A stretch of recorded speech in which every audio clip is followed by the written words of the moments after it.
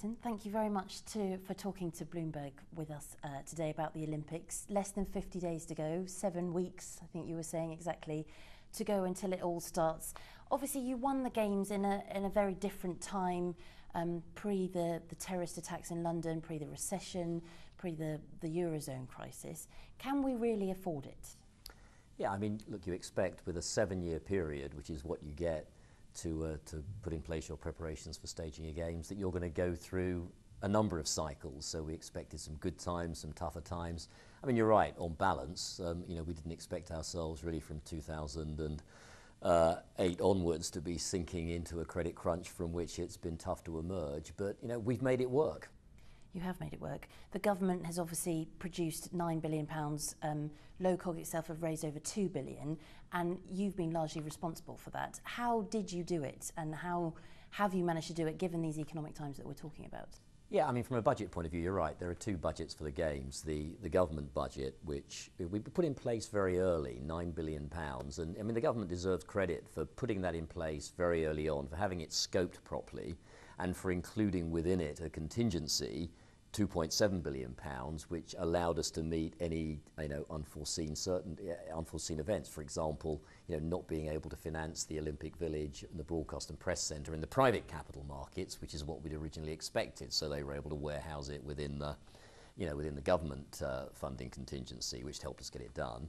On the private side, you know, we moved very quickly to put our sponsorship in place. That was very successful. We've got a great team here working on that, and you know, big British companies responded in a big way. They wanted to be part of the biggest thing happening, you know, in our city, in our country, in our lifetimes, and get signed up, and that's been terrific, their response.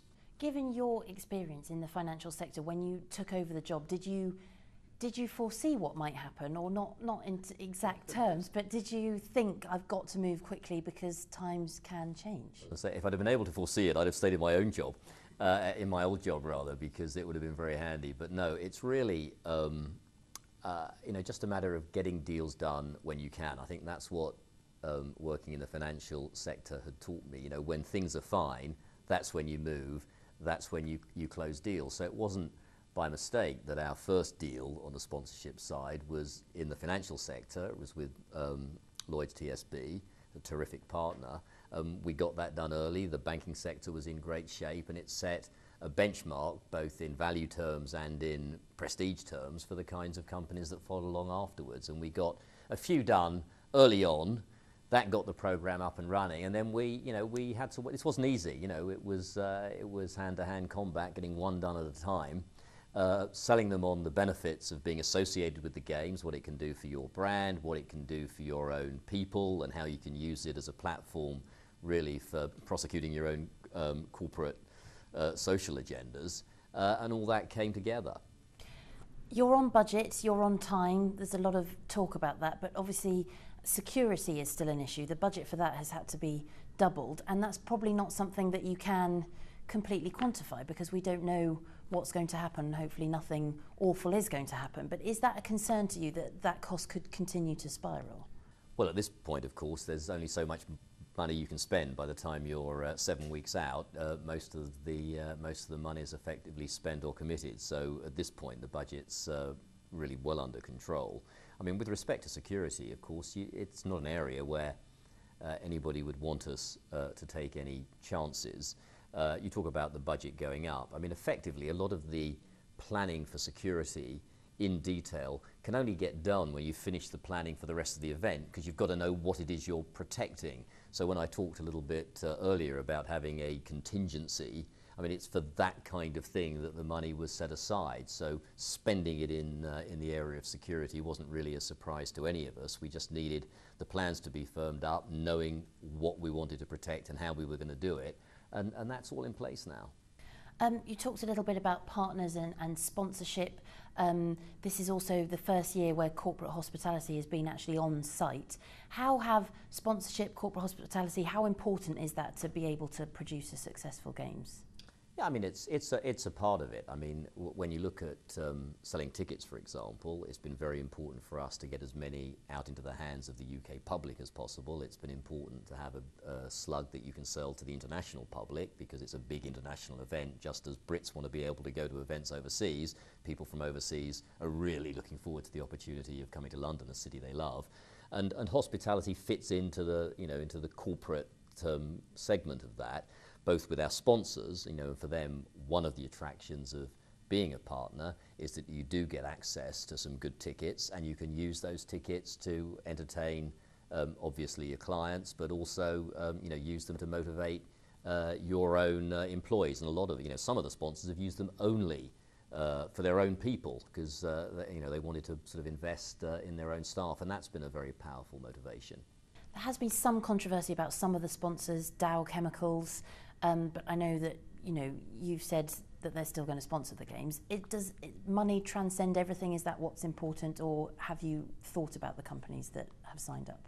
Yeah, I mean, we've thought very carefully about the companies that have signed up, and in each of the arrangements we've put in place, we've worked very hard with them to make sure they understand what we're trying to accomplish with the games, for example. I mean, specifically, take the torch relay, where we've worked with companies on their own torchbearers and try to make absolutely sure that the people they nominate have the same kind of personal best contribution to the community as the more general torchbearers we've got. So, the reason the sponsors are prepared to buy in at, in some cases, quite high values to the games is because they buy into what we're trying to do, and it supports their own corporate and social goals.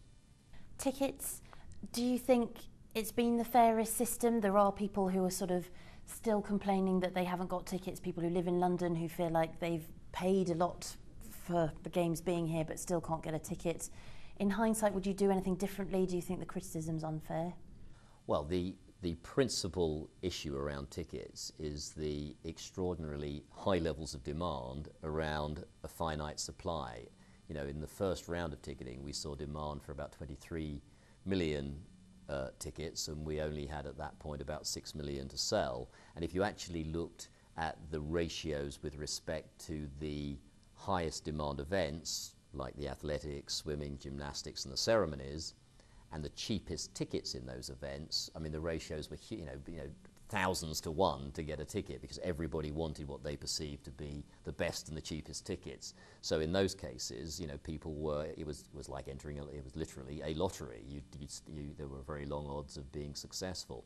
I think since then we've tried to prioritize people who applied and who were unsuccessful. They've had a chance to have a go at the slightly less popular tickets. And we still have tickets available now. We've got about 1 million tickets for the Olympic football, which has lots of games, men's and women's tournaments and big venues. We've got about 1 million tickets left for the Paralympics, even though by historical standards already selling 1 million is an extraordinary record, and we're confident those will go up to the Paras. We've got something like 500,000 tickets left for the other Olympic events, half of which are already on the market, the other half of which will come on in the next few weeks as we finalise the details of the seating in the venues. So there are still tickets available. You should go on our website and buy some, and if you've already got some, you can fill out your day or week at the games, or if you haven't been lucky, there's still some good stuff available. What about getting to the games? Transport is always an issue in London. We've just seen the Jubilee, huge crowds coming to London. There have been problems on the tube. Are you worried about that? I mean, it's so important that we get this right. It's an international stage. Business, for all the reputation for London, are you worried about transport? Yeah, I mean, it's really important that London is seen to be able to make this work.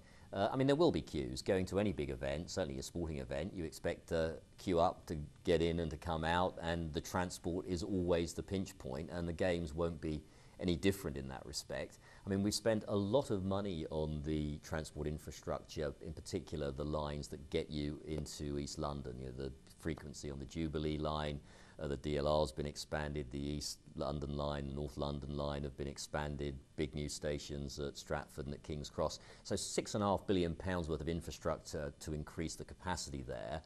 And we're now embarked on a very significant communication campaign, so people with tickets know how long they should give themselves, the best ways to get to their venues. and people who are trying to get around London to do their normal business and businesses and how they can get their freight delivered, just explaining to them which stations are going to be busy when, so they can manage their own travel to avoid the busiest times. That should help just to suppress demand at times when it could be really busy. Businesses, you mentioned there. Are the games good for businesses in London and the UK? Have we seen a boost, and will we see one with the legacy afterwards? Yeah, I mean, we've seen so many examples of it. I mean, if you think in terms of the sheer, if you like, economic injection from the games, both in the construction and now providing the goods and services, we've seen something like £7.5 billion spent in the UK economy, virtually all of it, 95–96% of it with UK companies, half of them SMEs, and it's about 2,000 companies have won those contracts. And it's not just been those jobs, those contracts, and the specificity of that. It's the track record of being able to say, I was part of doing the biggest, most important, most complicated event the world ever sees in my own country, and developing the expertise that came with that, and the track record, which is terrific when you use it as part of your pitch materials for the next big contract. So that's a very powerful big business legacy, and we'll do a great job. Companies that work with us on winning the bid are now signed up to help all sorts of other cities pitch for events around the world. At the companies here which built the Olympic Park, a great example of British construction, on time, on budget, cutting edge techniques in areas like sustainability. They're winning contracts around the world. And now when we host the games, all the industries that go into that will do brilliantly. I mean, look at our Olympic torch, designed in Hackney, engineered in Basildon, manufactured in Coventry. I mean, getting extraordinary coverage really right around the world as people cover the torch relay. Legacy, though, is an issue. I mean, obviously, we won the bid on the fact that we said that we regenerate the east of London. There are probably still some businesses complaining about the fact that, well, I've met a few who say that not enough's been done. Obviously, we don't know what's going to happen to the stadium yet when it's over. Are you concerned about the question of legacy? Do you think the sort of shine's coming off slightly, or is that unfair?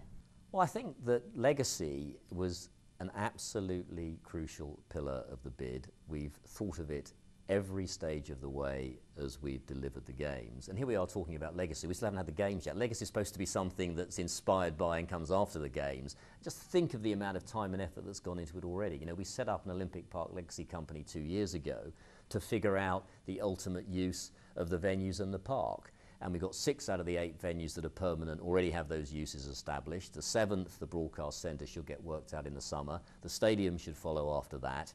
And if you just take yourself back 5 years and look at that Olympic Park around Stratford as it was then, we took down, 52 electricity pylons. It's completely transformed. It stimulated the building of Europe's biggest urban shopping centre, Stratford City. We've got the Athletes Village going up. We'll have 17,000 people there staying at the games, but that's the beginning of a huge residential development in that part of London, which we need to expand London's living space. So I think by any measure, the focus that we've given regeneration with our immovable 7-year deadline has really concentrated into a very short period of time, a redevelopment that would otherwise have taken decades and decades. I want to ask a little bit about you. You worked at Goldman Sachs for 22 years, is that right? What caused the change of heart? Was this your dream job, or I gather you saw an advert for it in The Economist and then applied, but what made you decide to leave Goldman Sachs and come and do this? Well, 22 years is a long time to work anywhere. It's probably it was the longest relationship I'd had with anybody except my mother and father at that point.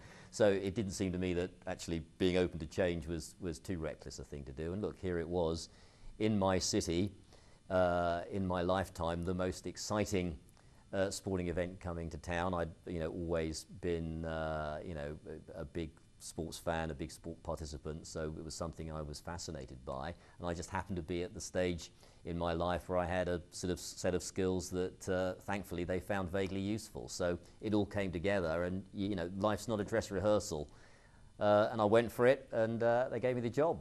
Have you found that your previous career has helped you? I mean, as you said that they saw the skills in you, but have you found it helpful? Has it sort of, I don't know, allowed you to do your job with more ease because you've had a sort of outside perspective, I suppose?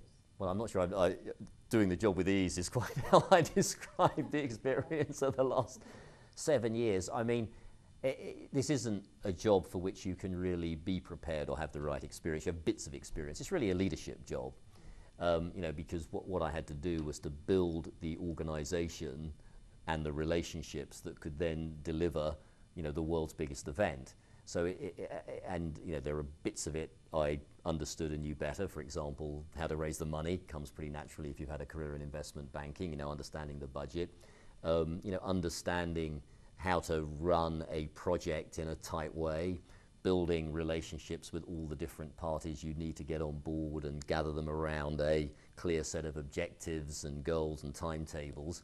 So those things are sort of generic leadership skills, and those are the ones that I probably had to call on most. I mean, what I learned at Goldman was you need really, really good people, and you need for them to work together in a team, and that's the kind of culture that we've tried to build here, and I think quite successfully. And when you've got a project like this, the greatest thing happening in your city in your lifetime, you can get a lot of people to come around you and say, yep, I want to be part of that. So, they come ready equipped with very high motivation, which helps with that. Are you getting any sleep? Are you looking forward to it, or is it just nail-biting stuff? Look, it's very exciting at the moment, and the time just flies away. The closer you get to the deadline, the more exponential the passage of time. So it's rushing towards us at the moment. 2 or 3 years ago, we thought we had a lot of time. 7 weeks to go, we really are down into the final stages. I mean, it's great to be part of it. You're sharing it with an immense team of people from many, many organizations who've contributed. I think when the athletes start arriving, and when we start to dress the city, which you'll see shortly, now that the Jubilee's over and we can sort of move into Olympic time, that'll build, you'll see the excitement building, the stories around the athletes as they're getting ready and their hopes and dreams and prospects of medals. That'll really start to raise things up. So yeah, I mean, for me, in many ways, the toughest times were back in earlier days when you're really trying to do the hard work of saying, well, who's got to do what work and what is it? How much is that really going to cost? Who has the money for that? What are the interface points and are they together? And that required some really tough work in the earlier days. Now that's done, everybody understands what they've got to do, they've got the resources to do it, we're all pointed in the same direction, there's a great team across the project. Actually now I'm as much a cheerleader to keep my guys going, which is fun in fact, because you're seeing people doing the best work of their lives at the moment. And just finally, when it's all over, have you got any plans other than taking a holiday? Are you going to go back to banking? Are you going to retire? Are you going to, what's the plan? A long holiday, and then we'll think about what might be possible. But for once in my life, I don't want to be spending my time really trying to figure out, okay, what's tomorrow, what's on my to-do list. So I think a period of relaxation and reflection before I dive into something else. And back into the financial world, or would it be something completely different? I don't know.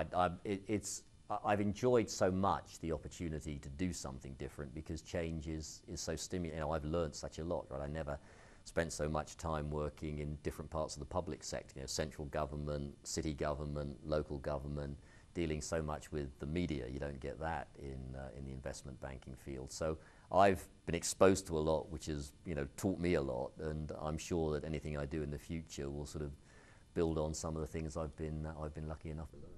All right, Paul Deighton, thank you very much and good luck. Thank you.